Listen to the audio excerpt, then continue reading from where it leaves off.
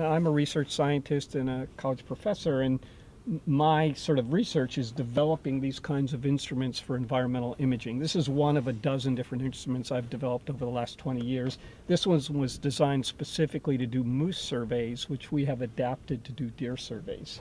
We found from our experience doing this for a long time now that in situations where things are kind of uniformly distributed, organisms are uniformly distributed, if you get a 20% sample, you'll be just fine. We're going to fly Chappaquiddick at a 50% sample because it's a more challenging environment because it's got a lot more conifers for the deer to hide in. But generally anywhere from 20 to 25% is all you ever need to do.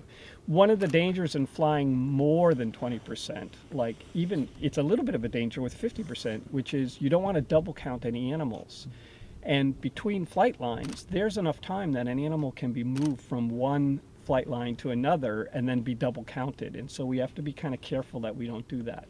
The goal here is to provide sort of managers, policy people with good quality information so they can determine, you know, in the case of Sam Telford, he's an epidemiologist and he wants to figure out, you know, is the density of Lyme, or the high occurrence of Lyme disease, purely a function of the density of the deer population.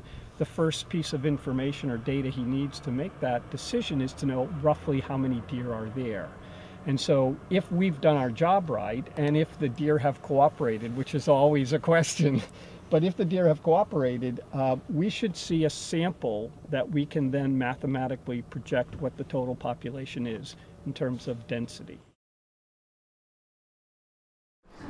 So what we're looking at here, at a basic level, it's clear that deer are not sort of universally distributed around, that they are collecting in certain areas, and in the areas where they are collected in pretty significant densities.